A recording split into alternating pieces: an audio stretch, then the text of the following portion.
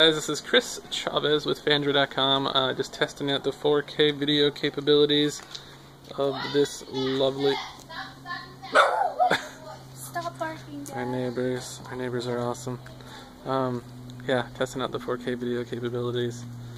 Just check this stuff out here. Oh, I just took a picture. I don't know if you guys can see this, but I mean, it's like really clear.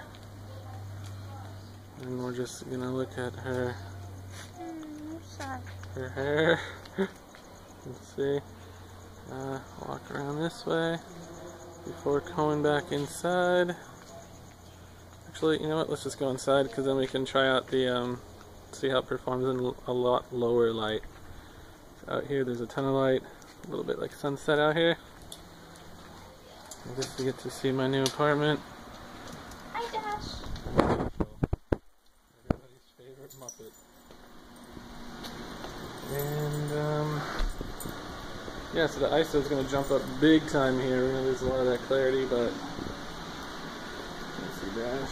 Not much furniture in here because, well, we just moved in. Check out these little Android guys. Again, you can't even tap the focus, which is a little frustrating, so you just kind of have to like hope that when you shake it, it just refocuses, but because when you tap the display, it actually just takes a photo.